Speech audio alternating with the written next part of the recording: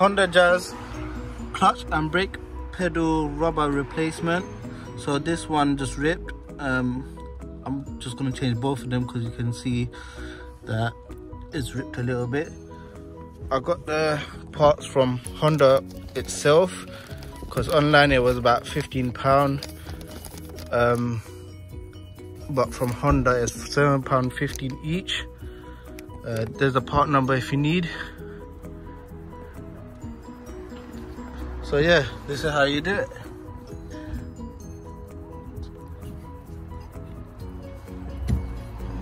Pretty easy. And then slide the new one on. It's got them grooves here, so it's really easy.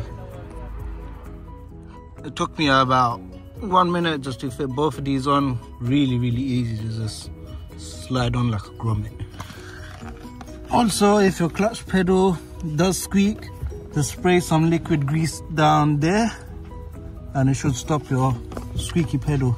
Common for on Honda Jazz around 2008 model.